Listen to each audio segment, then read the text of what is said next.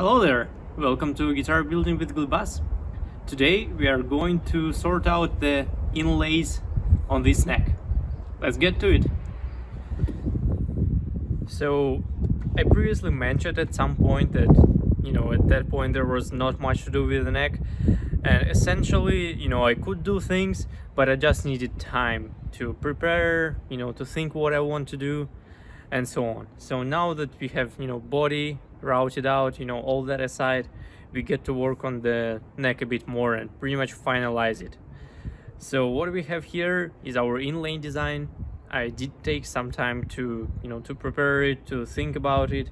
So let me share with you the things that I come up with.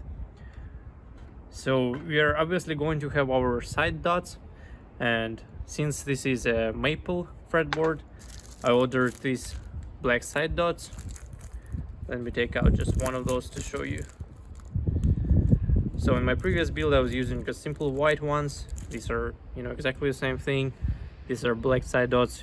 You drill it a little hole here, you put it in, you trim it off, and all good. So you have the side dots here, 3rd, 5th, 7th, 9th, 12th fret, and so on.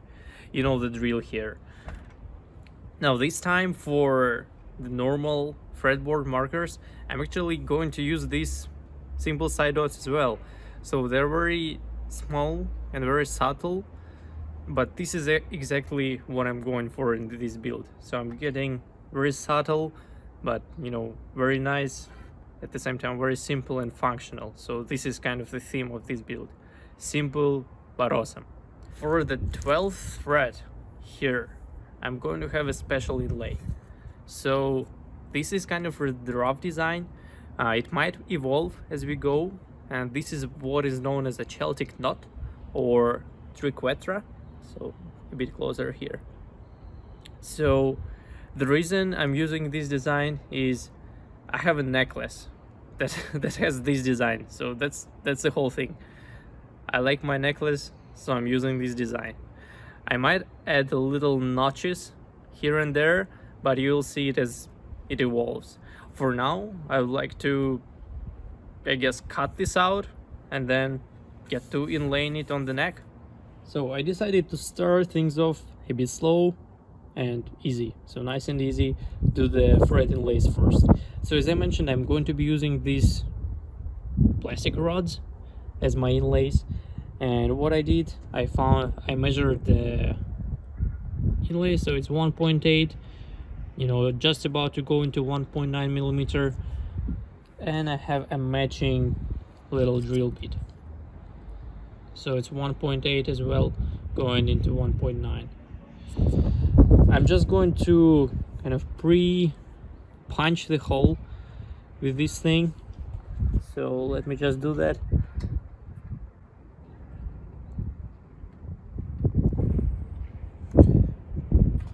So now I have the position for drilling. Now I'm going to take this drill bit of the same size as the plastic rod. This is kind of my death stop. I don't really want to go too deep, so I'm going to drill a little hole.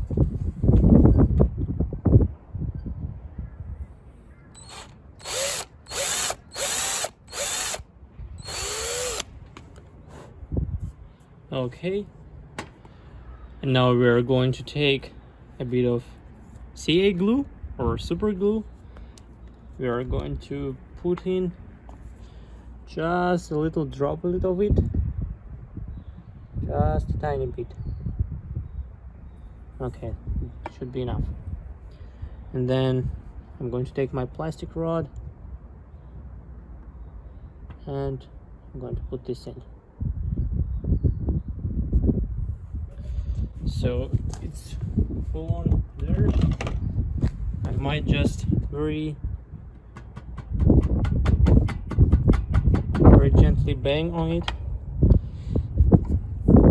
and now we let it cure for a moment, and then we can simply trim it off.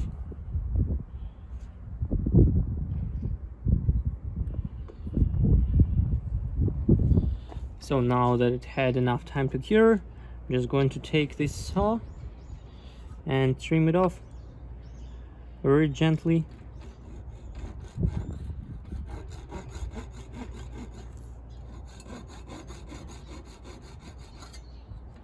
just like that. Of course, it doesn't look perfect now because you would have to go in with some sanding block and perhaps a radius block even, and sand this down to the fretboard, because now it's still a bit of a notch there. So now basically I have to repeat the same process all over the fretboard, and the exact same thing on the side here, exactly the same process. So let me do that, and I hope you will enjoy this nice time lapse. So see you on the other side.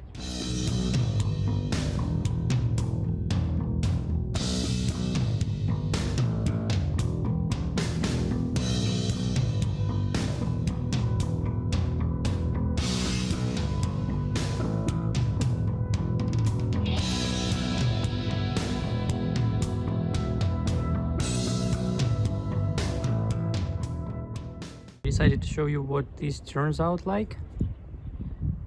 Again, these are the things that's happening.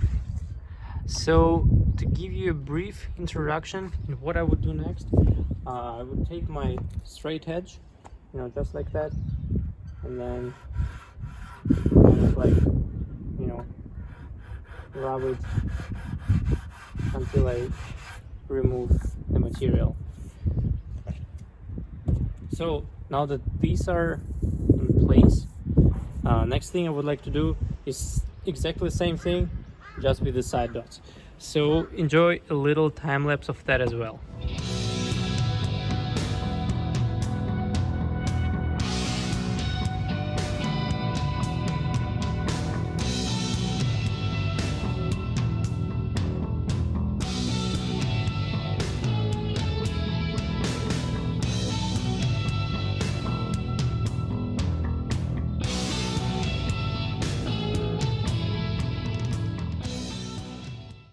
Before I trim these things off, I thought I would share with you a nice tip. You probably see me do it in the time lapse all the time, and in case you're wondering, what I'm doing is I'm taking one of those sticks, and by rotating it against the sandpaper like that, so I'm rotating it with my fingers constantly.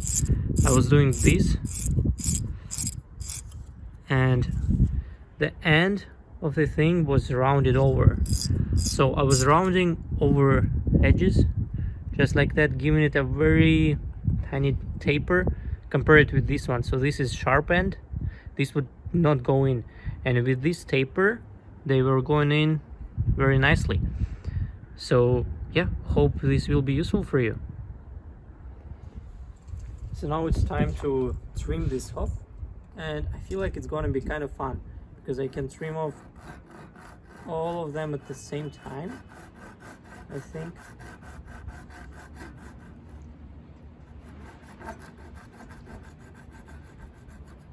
Okay, this one done.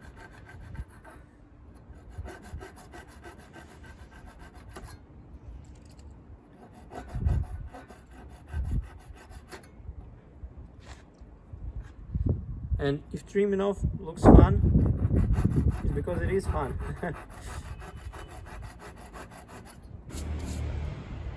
Yep, awesome.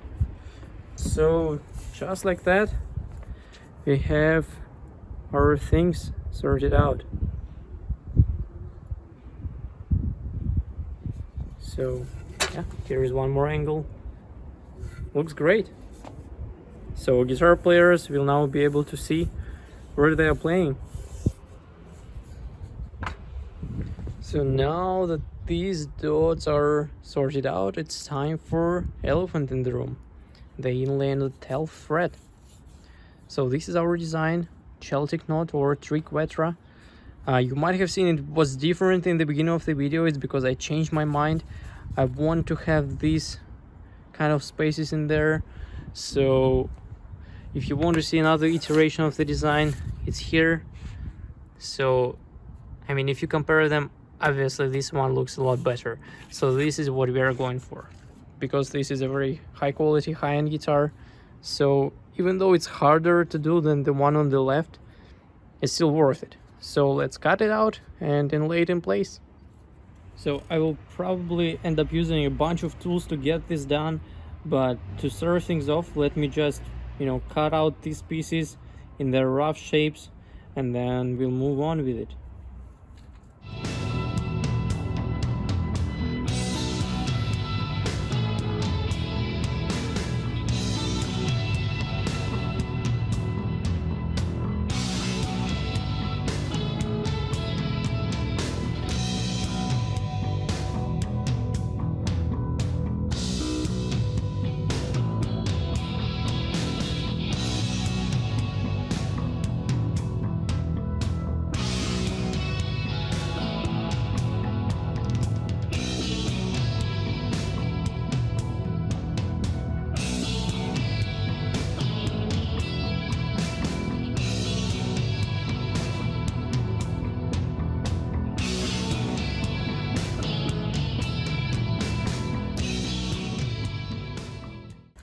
And so after dropping these little pieces 1000 times and stabbing myself with the little rasps, yep, and following the rasps, I got it cut out.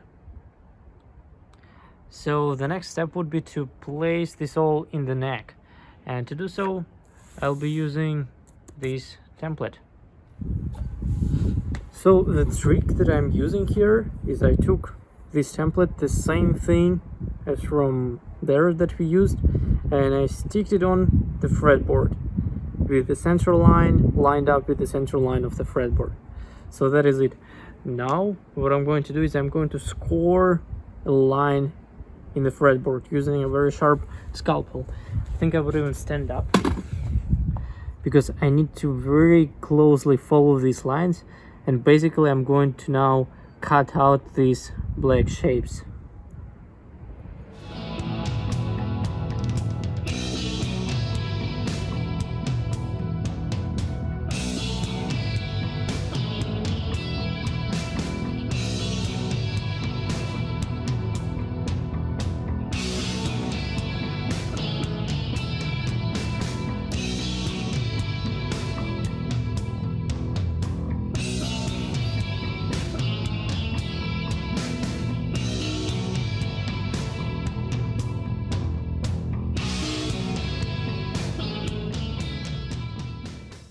So yeah, there is that.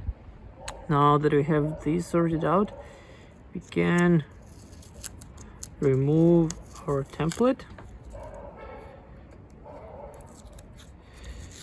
like that.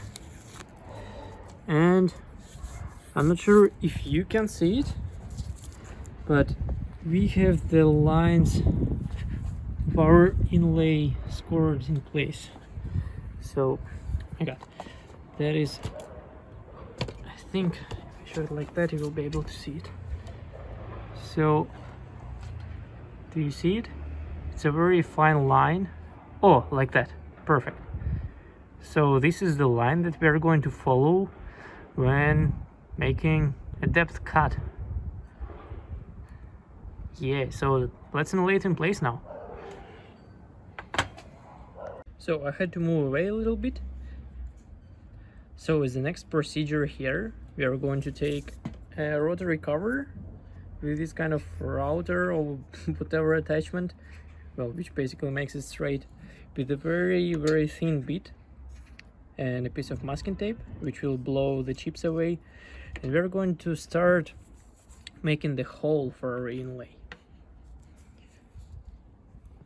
Have to be very careful here. But yeah, let's just start.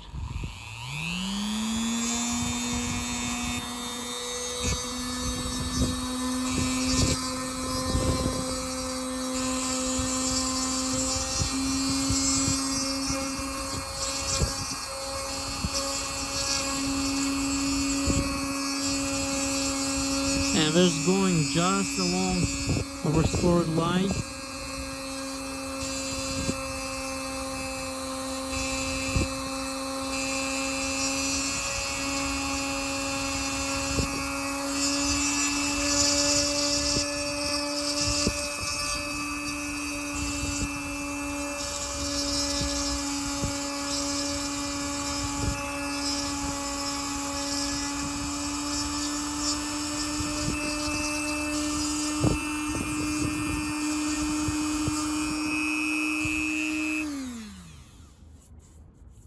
Yep, so this was a good start.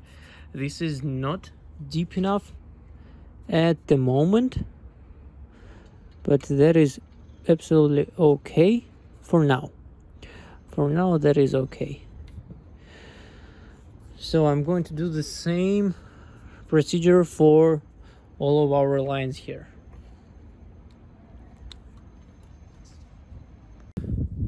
Okay, I sincerely apologize. I kind of got carried away, and yeah, we are here, almost done. Although I didn't have like the courage to film everything, I still want to explain to you what exactly I was doing. So this is my inlay, and we started with making a groove. So what I want to take a look from the side. So imagine we are looking from the side, and this is our fretboard. So it looks like this, basically a straight thing, fretboard and a neck and all that jazz. So this is our fretboard, suppose. So what I was doing there, I marked the location, and this is the side view. I marked the location. Let me show you a bit closer. So I marked the location like that, and then suppose we want to be like this deep, and this is looking from the side. So what I did there, I went in with the rotary cover tool and made a very rough shape like that. So I removed all this material. I made sure I'm on the correct depth though. So once I'm on the correct depth, I still have these sides to remove. What I did then, I took a scalpel blade, so like that. So for example, this is not here. And then I went along the sides and made sure that this is perfect. I was doing this at home all the time, not outside, just in the evening as a stress relief thing. So yeah, and with the scalpel blade, I was essentially removing all this material. Like that, and like that. And then we got our inlay cavity. So it looks like this, and then from the side, this would be square. And then I repeated the same process essentially for every single thing. So now we have this inlay, and the next step is the same as with the plastic dots. We gotta glue everything in place, and then we are going to be sanding it down flush with the fretboard, because for now it has like a 0.5 millimeter overhang, and we would like to get rid of that. So let's glue it in place with some super glue. And then if we have some cracks and whatnot there, we are going to fill it with super glue and some sawdust perhaps. Let's get to it. So the inlays are now temporarily in place. So what I want to do is I want to take them out and put them in the positions where they should be. So like that. Even though you might see that I have 3 pieces of each shape. So 3 is triangle, whatever pieces, 3 long pieces, 1, 2, 3 here, and 3 short. But because I was making them by hand, they're all unique. So one is 0.5 millimeter bigger, one is 0.5 millimeter smaller. So I want to retain the locations of them before I glue them in place.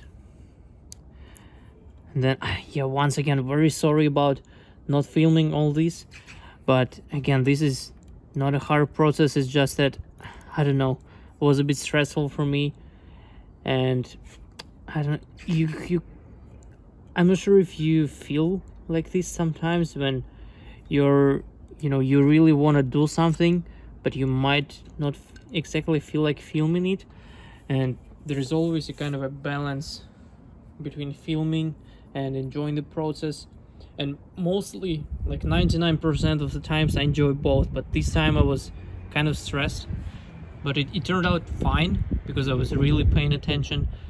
Otherwise, this would make a video very long one. So I hope you don't hate me for this too much. So I've got my glove in case I will need it. I have my hammer, and on my eyes I have protective glasses, because if I'm going to bend in, if the super glue gets somewhere on my face, not nice. And you definitely don't want any super glue in your eyes. This I can say for sure. Even though I never tried, sounds like a horrible thing. So let's start from the top, and then I'll probably speed it up for you. So let's just pour in some super glue over here, like that.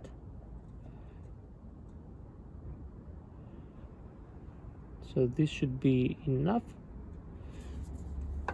maybe a bit too much even, but that is all good. So now we can put it in place, and I'll just use the back of my scalpel blade to firmly press it down. Then plastic bonds very well, exceptionally well, with the super glue. So we got our first piece in, and then I would be repeating the same process with all of these things. So enjoy this little time lapse.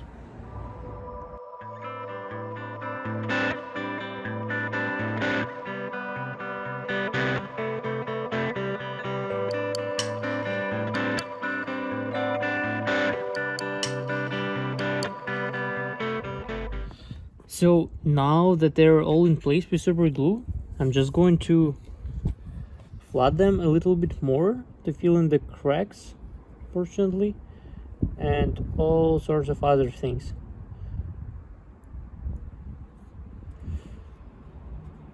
So all the cracks, filling in with super glue,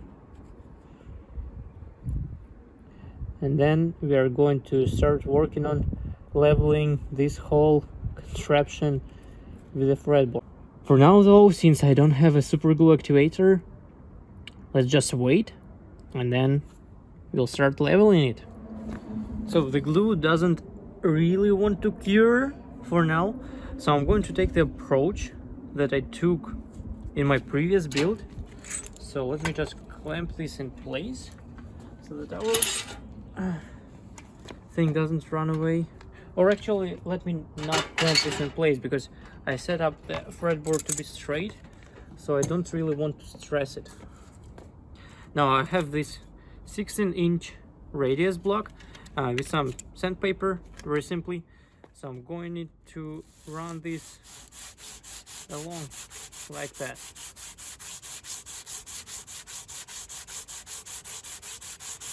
And then as the particles are appearing here, the super glue is going to cure.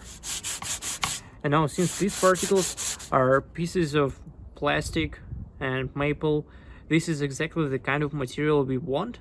So, you know, that is totally fine. It's going to fill in the spots. So, quick update. After a rough removal, this is what we are looking like. We are very close to be flush with the fretboard, but if I kind of go over it with my fingers, I can still feel that we are like, I don't know, half a millimeter, 1/4 of a millimeter.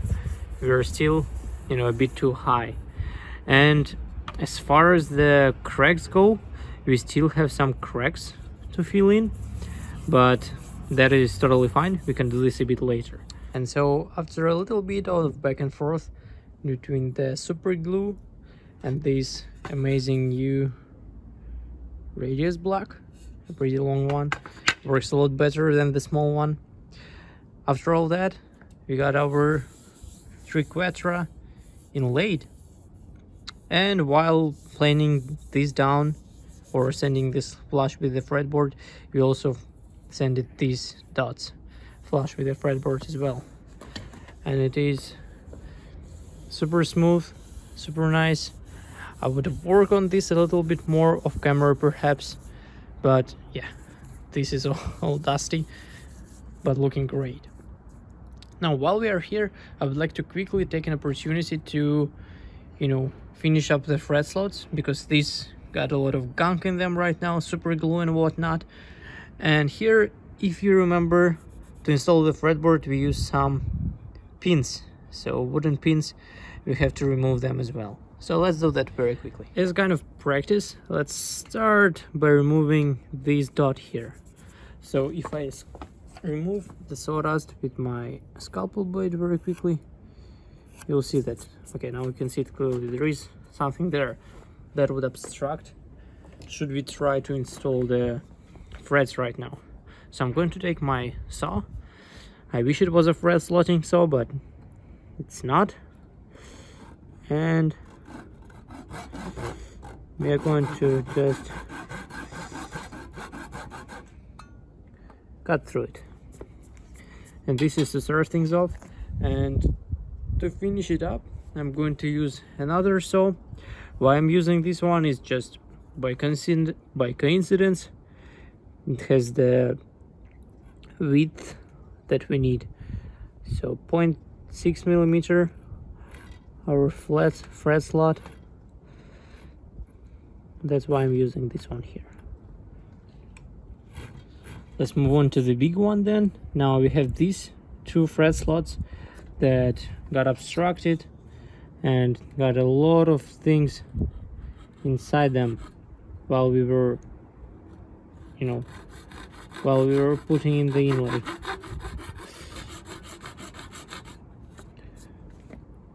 So let's very carefully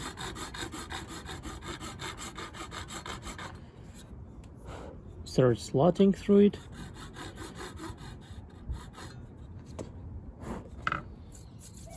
Okay, that is now all sorted out. Okay, so on that kind of sharp note, I would like to conclude today's video. It was all about inlaying this neck. We got our side dots sorted out. We got our fret markers on the front, which are using the same material as the side dots. So they're very small and subtle, but any guitar player would see them because they're very contrasting with the maple fretboard. And obviously we have our elephant in the room, our Triquetra inlay on the 12th fret. It's looking great. It's it's very nice contrast, black plastic, and yeah, not white, but this woody, light wood color maple looks great in my opinion. So yeah, that's it. I'm probably going to work off camera on some things. For example, I'm not happy with the neck thickness as it stands now. I was touching it and checking, and I want to make it 1 millimeter or 1.5 millimeter thinner, and I totally can. This allows it here. I would like to work on the neck shape a little bit more. It's a very thick kind of neck for now. I'm not exactly aiming for this, so I will work on this a bit more. Now in the next video, I'm not sure what exactly we will be working on, but we will work on something. This I can promise. So see you, and then until next time, keep making sawdust and see you around. Cheers!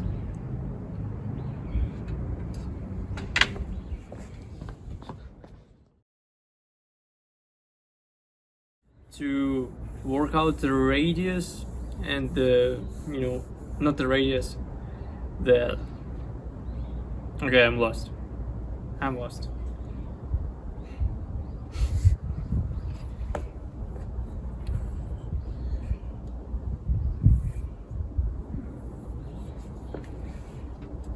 So start over.